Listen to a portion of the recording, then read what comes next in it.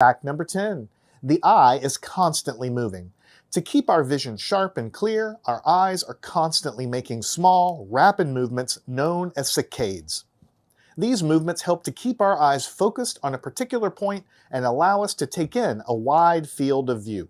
There's a related phenomenon, which I didn't even put on the list, which I find more interesting than all of them, called saccadic masking, right? Saccadic masking. What that is as the eyes dart around, the visual processing of the images going into our brain, in the visual cortex of our brain, actually temporarily turns off during the movement, the automatic movement of our eyes.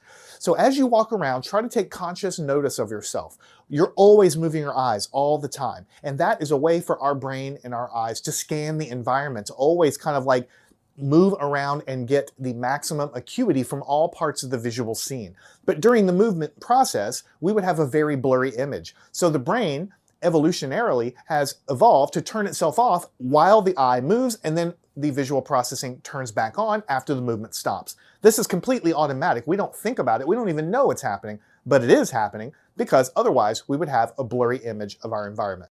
Learn anything at mathandscience.com.